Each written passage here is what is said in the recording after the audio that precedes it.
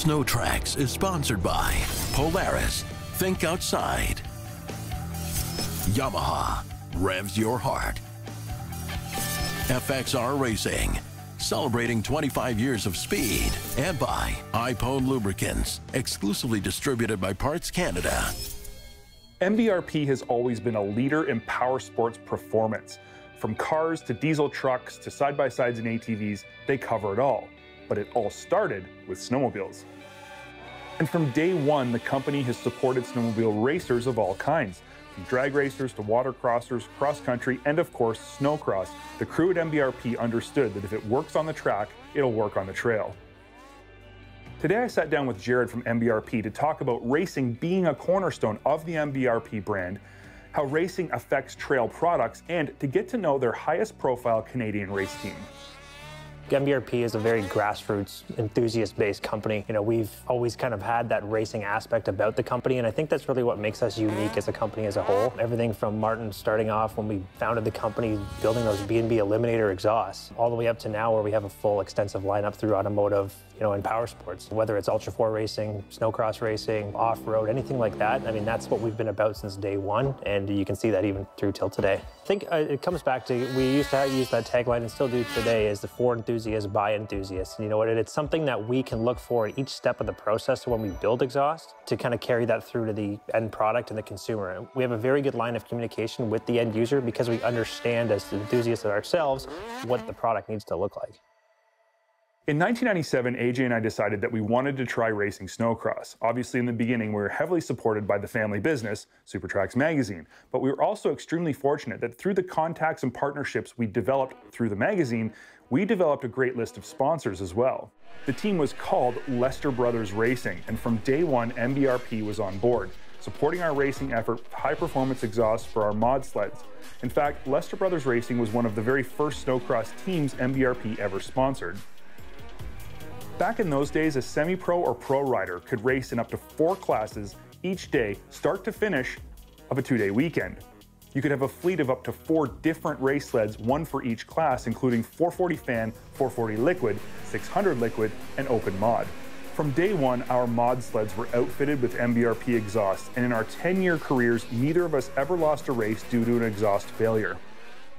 Well, I mean, supporting snowcross has always been something we've done since day one. I mean, obviously, you know, as supporting the Lester brothers from early on in the snowcross days, that's kind of what we've been built on, and we've carried through that through the whole process. The last 25, 26 years we've been in business. Well, I think it really just solidifies our name in the general public, that we have that racing attitude and that racing kind of flavor to our brand, and showing customers that, hey, this is a proven product, because we have that attitude with the racing series, with the racing circuit, and the athletes to back it up. That's kind of essentially raises the bar for us in the market. One of the great things about working with MBRP is that they wanted our feedback about their products so that they could continue to develop them and make them better, lighter, and more durable. If we had a problem, they would fix it. If we had an idea, they wanted to hear about it. Because I mean, we value all of our relationships with our athletes and everything too, and the feedback we get from all of them is something we, you know, hold close to the chest through our design process. In 2001, AJ and I both won Canadian National Championships, he in the semi-pro class and I in the pro class. The truth is, neither of us could ever have achieved these results without our incredible sponsors, and that of course included MBRP. SNOWTRAX is brought to you by the Regents of Quebec by the Sea.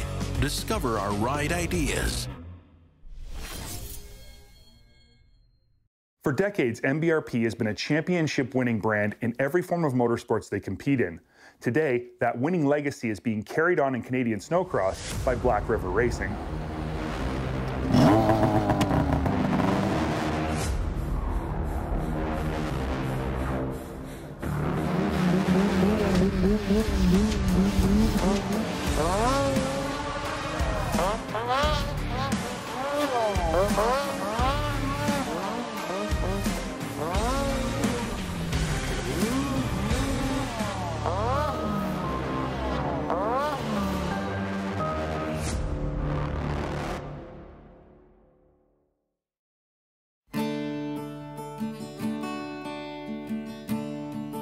So my dad started Black River Racing up when we first started racing when I was 4. So I always looked up to all the pros like Ian Hayden and even the States guys like Tucker Hibbert racing. So I would race the 120s class, moved up to like the 300 class and the 550s, and moved up to junior. Once I hit junior, I started having a track at my house here. About maybe 7 years ago now, we started buying snowmaking equipment, and then we bought a groomer, and then we just make a track at the backyard there. I had practiced with all the Canadian pros here, which really made me the speed I am today. So this year with MBRP on board, I'm going to go out there and prove to everyone that MBRP is the proven product of racing. We've always had a close relationship with Black River Racing. I mean, myself on a personal level through snowcross racing, but you know, these guys are a very good team in partnership with a lot of good relationships that we have, like Royal Distributing, you know, Stud Boy Caliber, other guys that we've kind of heavily involved with as well. And it just made sense from, you know, a personal and business relationship. Well, Brock from Royal Distributing went to Jared from MBRP, and well, I've known Jared for a long time. He used to ride snowmobiles here, and I'd always try and race him around the track here, so our relationship is good with us, but MBRP, partnering with them, they're proven on the track. Well, I think it's quite simple. I mean, being a part of a team that's, you know, Jake being a 2-time CSRA championship is definitely, you know, something that we're very well aligned with too, and to continue our success as well as his throughout the future of snowcross is something that's very, very important to us. And also just working with a professional team, like with sponsors such as Royal Distributing, that, you know, is a very good supporter of our brand. It all just interconnect and works very, very well. So our relationship with Black River Racing, I mean, has been on for many years, again, as I mentioned personally, but again, it's more recently that we've worked together on a professional level in supporting Jake in the series. But again, this works as really well as a good testing grounds for us, you know, proving that our products are here to work, here to perform, and that's something that we can take to our customers too. You know, there's a ton of investment these guys have here, from snowmaking machines to groomers to, you know, tractor trailers and everything you need to really have a full-fledged race team. Guys like that aren't going to just put their money in a brand that's not going to win those races. I mean, nobody does all this effort just to kind of be average. You know, racing is won within seconds, and we've all seen, you know, everything from a start, getting a hole shot, all those little things add up to either winning or losing. And, you know, with Jake going on to a year wanting to go on his 3-time championship, this is something that matters to him a lot. And this is why they choose MBRP, to give them that edge. Like, MBRP's exhaust is so much lighter than the stock exhaust. MBRP puts countless amount of hours into making the sled go faster with horsepower with the can. With more horsepower, obviously, you're gonna go faster on the track. The feedback with MBRP, if I find something wrong with the exhaust, I'm gonna go to them and they will listen to me. There's a lot of companies out there that won't do that, but MBRP will go and they'll look into the problem. So yeah, it's the development and everything we're doing here at the track to really kind of carry through the rest of the MBRP line, such as our trail exhaust, our quiet series, that you've seen kind of evolve over the past couple of years. And again, it's that testing, those little, you know, extra design time or R&D development, we're putting focus in those other products to really make them better and set us apart from the competition. So again, as I mentioned, race series, we're on a closed track, so this is kind of where that's allowed, but other areas that allow you to change your exhaust or go to our trailer quiet series, just know that that same R&D process has gone through into those products as well, so you know what you're buying is a proven product. MBRP, partnering with them, they're proven on the track. It's going to put me in position to win championship.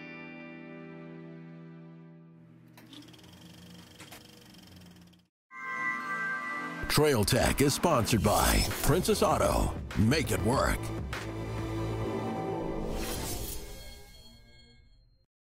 In the past, traction discussions would have never come up over low horsepower mid-size sleds. But in the day and age we're living in, 3/4 size sleds are pretty abundant.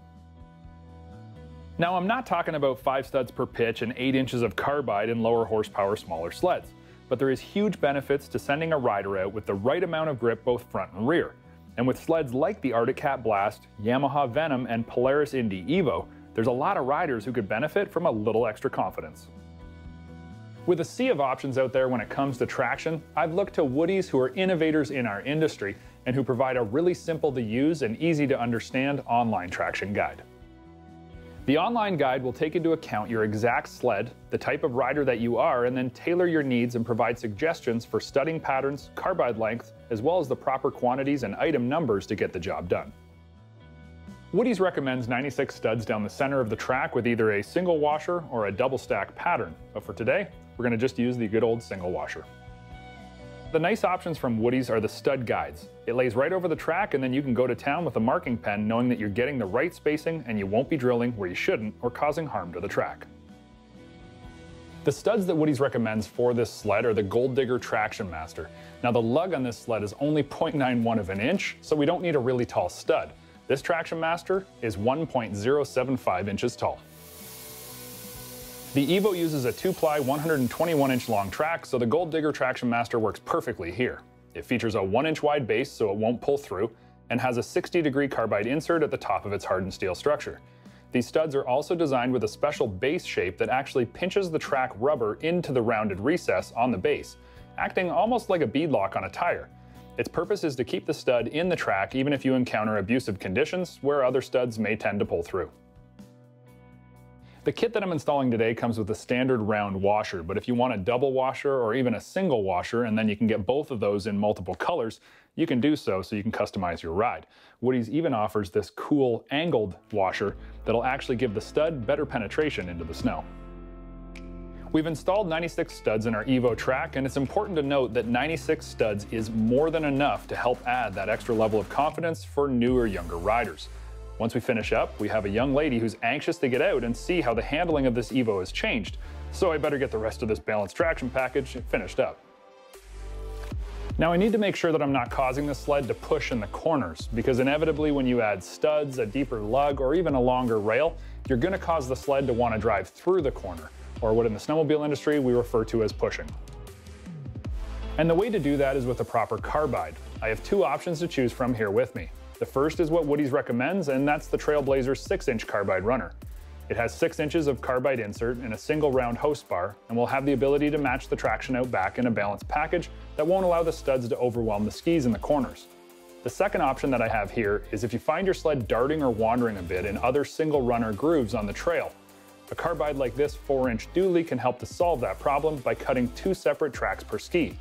There's a total of 4 inches of carbide on each blade, and because they spread out the load, there's less pressure on each carbide insert, causing them to last a little bit longer.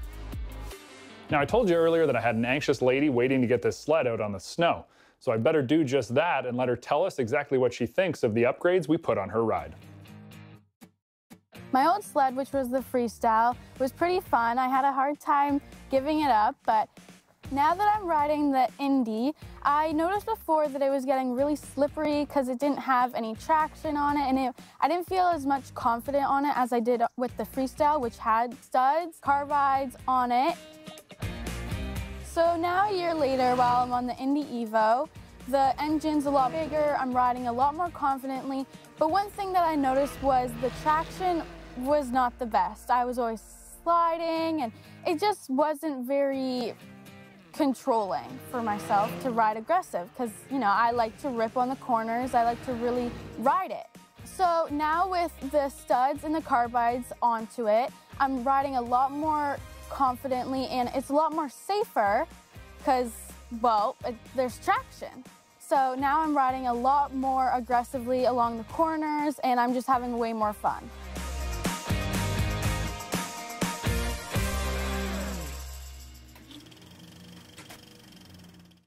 Is it too good to be true? I want this so much, but In the off-road industry, Polaris is #1 by a large margin for a couple of very good reasons. First, they build the industry's best vehicles in the majority of categories. They're always taking vehicles that are class leaders and completely redoing them to be even better. In a nutshell, Polaris never stops competing with themselves for that #1 position. I'm stuck in the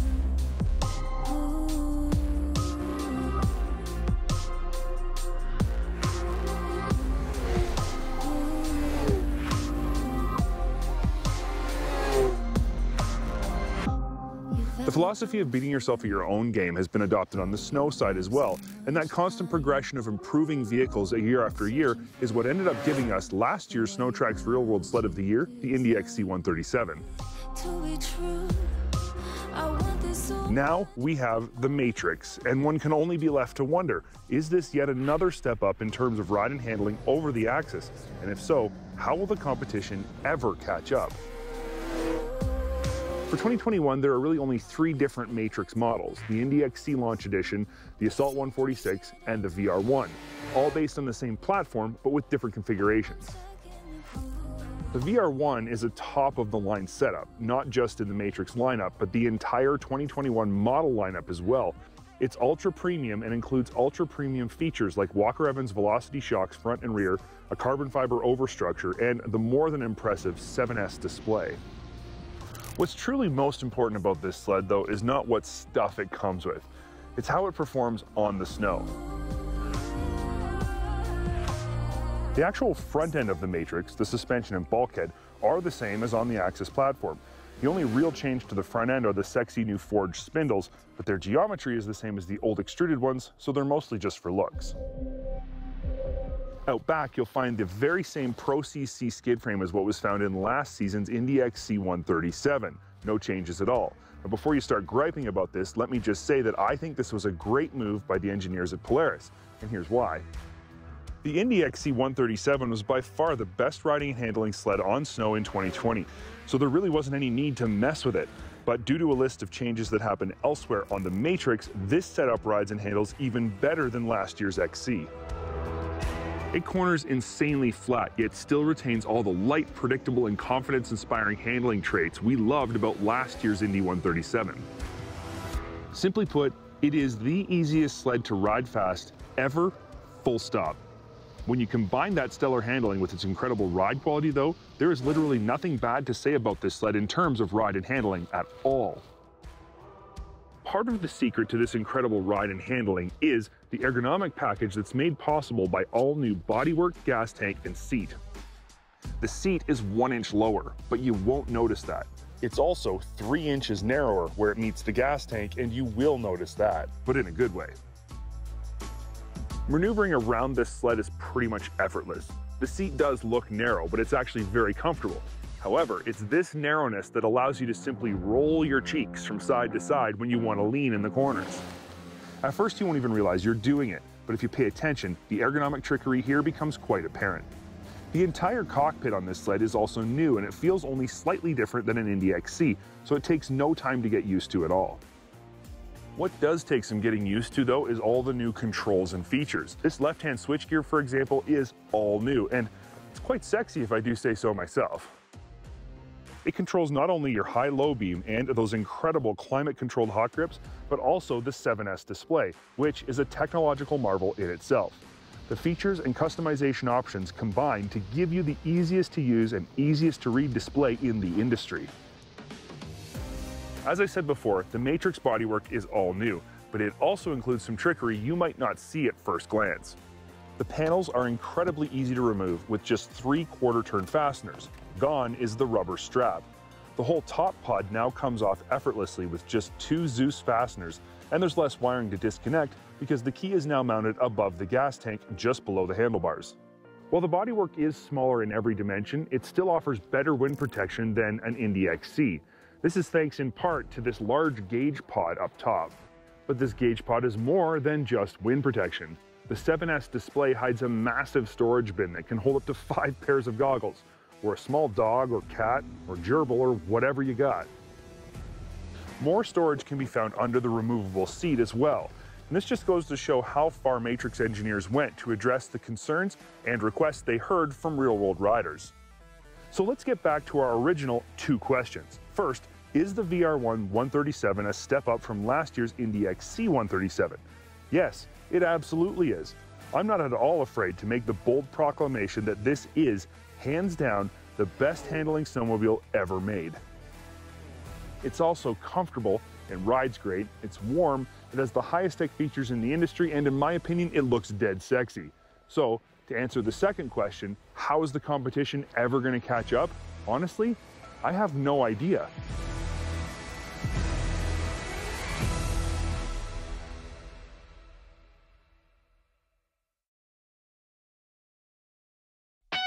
SNOWTRAX has been sponsored by MBRP Performance Exhaust, built for the victory lap. And by Arctic Cat Snowmobiles.